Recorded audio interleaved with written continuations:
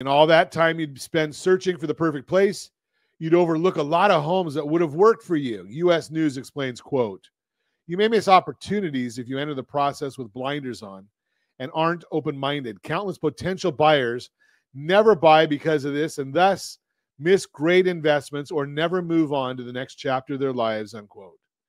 It's time to redefine perfection, especially with affordability and inventory where they are today. Buying a home that needs some updates is a few neighborhoods away from your ideal location or does not have all your desired features can be a smart move. Here's why. For starters, these homes are usually more affordable, which is important at a time when some buyers are struggling to find options in their budget. And they give you a chance to make the space your own or discover a whole new area of town.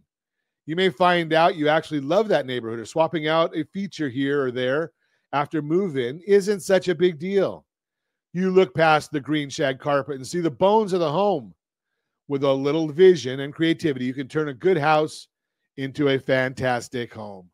How an agent helps you explore your options. If you're open to a home that needs a little elbow grease or is a bit further out, let your agent know.